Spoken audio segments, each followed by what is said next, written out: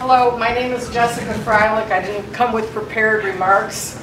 Unlike many people here, I am a resident of the district.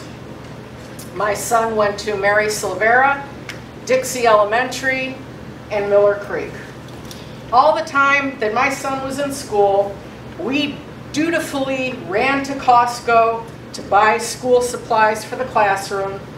We contributed hundreds of dollars every year to Can Do, and we voted for every single parcel tax, even now that our son is long since graduated from the district.